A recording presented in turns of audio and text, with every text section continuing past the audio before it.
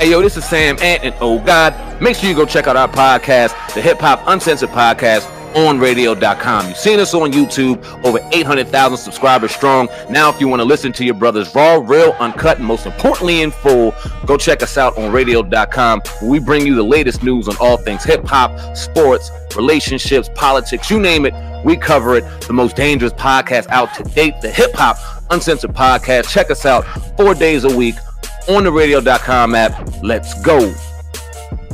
Please don't forget to subscribe to the podcast. You can get all future, podcasts. I'm just reading this here, SamAnt, and I'm just a little bit update on Kodak Black real quick. That is saying, according to celebrity news site Gossip, Kodak Black is set to plead guilty to federal weapons charges when he appears in court next week. Now they're saying the site reports that Kodak will admit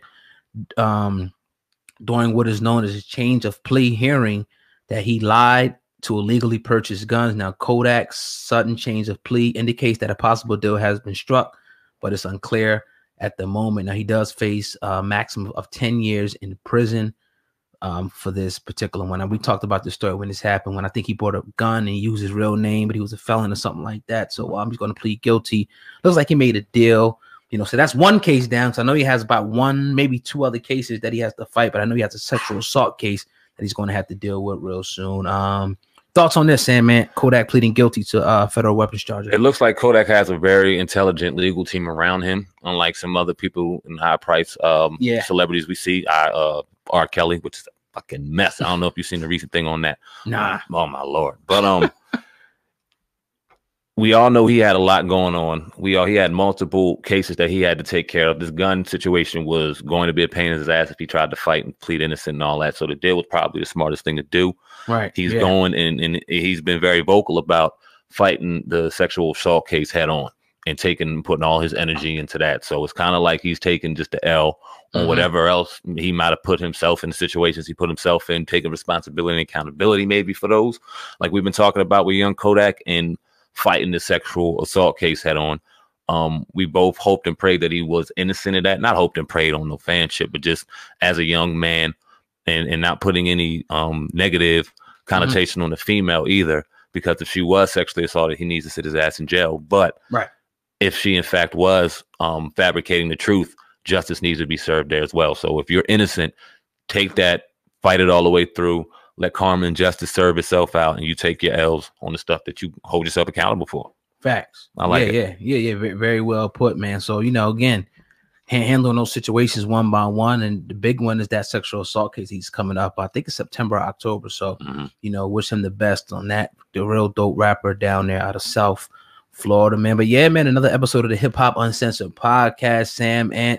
Today, man, it's been powerful, man. We want to take the weekend off, and probably not, because you probably might do something Saturday, what I'm saying, split screen and whatnot. But yeah, man, if you don't have anything else, you know what, we can wait for tomorrow. I got this little 6ix9ine joint. I seen this wild thing, but yeah, fuck it, we'll do it tonight. So Anthony Harv Ellison is accused of carrying out the kidnapping of 6ix9ine. We remember the kidnapping we talked about on the podcast early on that occurred back in 2018. Now, Ellison is allegedly responsible for kidnapping, assaulting, and robbing the rapper for a bunch of jewelry, but his lawyer doesn't buy it. Now, no robbery or kidnapping or assault happened. This is Devereaux Canick. He told the reporters outside of a courtroom, according to Complex, it did not happen. He had an event that made it look like a robbery or kidnapping. New court documents revealed that the incident was caught in surveillance footage, which Canick believes will ultimately work out in their favor during the trial. They're saying the car where the kidnapping allegedly occurred was wired by the government, he added. We believe that's going to be very helpful in the defense. Now, Canick claims that the whole incident was essentially staged in order to promote 6ix9ine's album, which isn't unrealistic. After documents revealed that 6ix9ine put money on Ellison's head, Canick also said that it was just for show. He has the resources and apparently had access to individuals who would carry it out. You have to wonder whether or not it was real. Okay, that was a mouthful, man. I wasn't expecting to hear all that. Yeah. But I was at the same fucking time. Exactly. We talked about it. Because the dude, man, is just super fake, man. And we knew it. We knew it watching him, but it's just something, it's like you know it, but you don't know it. So it always leaves that, possibility. Maybe this dude is really on some shit. But now I think it came out, everything has to be questioned with this dude. A total gimmick, a fake, a fraud, a rat. Nothing really else to say about this dude, man. But I wouldn't put it past him orchestrating something like that. We've seen rappers do that, over the years. Fraud rappers, I should say, that do all types of gimmicks, beef, to promote their album. Not that he really had to even do it, I don't think. I think he was hot enough, but I definitely, definitely not surprised by this thing, man. I don't know how it's going to change anything, but yeah. Nah, who knows? But he had to keep the wave stronger, and we both said, is this fake? Is this phony? Is this a publicity stunt? We thought it from day one, from just Jump Street, that something seemed fishy about that situation. And given the way he was promoting himself, given the fact that he went out there in Chicago and made a debacle out there and was taped to do it for 5 seconds with all security in hell out there with him, and just all the chaos that he was causing, but getting a buzz from it, just fell right in line with what he was doing. And he was playing a real dangerous game in his mind, for real. And now he's caught up in it and telling on everybody that was involved, for real. It's crazy, man. But it doesn't surprise us. Like I said, it was just crazy. Like you said, the confirmation. Yeah. For it to be, all right, now we speculated that it was there, but not to confirm it and to see documents and just go, whoa, this shit was Hollywood, man. Now, how do you think this case is going to turn out? It's coming up, faster September's coming. So they're going to be at trial to 6ix9ine.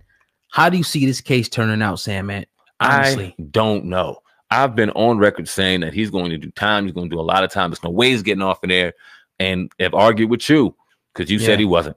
And I've had to concede that early this summer because I started getting the feeling, damn, he might get off. Yeah. And that feeling's getting stronger and stronger. And the more you hear, it's just like, probably time served. I mean, what, he'll have how long in there? Maybe a year. I think November he might have went in December. Right. Maybe I don't even fucking remember. Right. Yeah. Probably, we'll give him a year close to that at that time.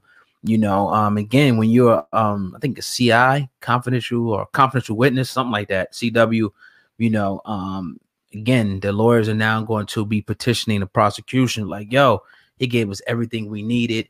They took down a notorious blood street gang that, went all the way to whatever. Because how this thing goes, obviously he may go, who knows who he's going to tell on. But in exchange for that, they're going to show him a little leniency.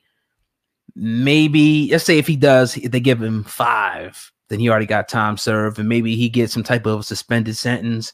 You know what I mean? He gets out early, has to do like 9 or 8 more months parole, probation, something crazy like that is going to go down with this situation. He might get 5, but still find a way to get out on the street very, very soon. Now, you're still of the mindset, my bad to cut you off. No, you good. That he's going to have a career in music.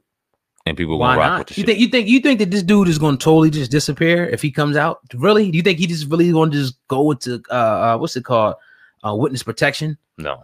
He gonna come out, he gonna make music again because that's his bread and butter. And he obviously his money is being spent on legal defenses and things like that. But why stop at this point? Why?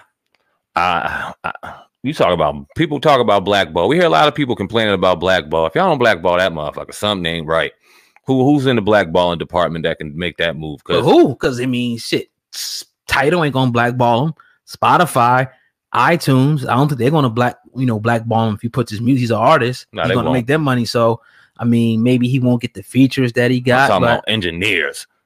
Where the engineer community at? Where the production? No, I know. It's all about money. Who got the money? How much money he got somewhere stashed? I mean, I ain't trying to count his pockets. But most of that shit better be gone. Dude going to hit the streets, man. I don't see him doing anything over 5 years. And again, you got to account for the time that he has in. And then, like I said, there's all types of ways that you can go about getting out, you know what I mean, early and things like that. So, we will definitely see. We will definitely see very, very soon. Next month.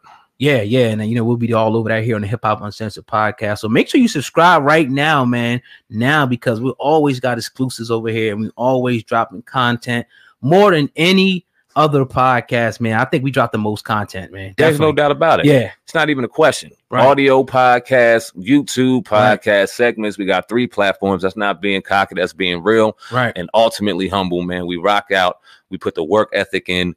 Like you see any of your dynamic duos out here, the best thing about them is consistency. A lot of partnerships that you see not work is because there's a chink in the armor somewhere. Like Ogai said early on in his podcast, one hand washes the other.